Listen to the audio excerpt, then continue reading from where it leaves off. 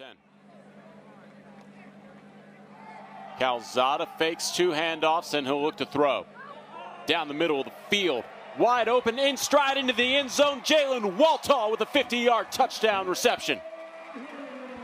What a celebration as well from Waltall. He's going to get flagged for this one as he almost does a headstand. That'll be on social media later today. Unsportsmanlike conduct. Number 6 on the offense. That foul will be enforced on the kickoff. This is number 6, first unsportsmanlike conduct foul. Pass. Yeah, just play action pass there, setting up either a corner route or a post route. Calzada goes with the post route to Waltall, comes down with the catch, and here's that celebration. They work on it every practice.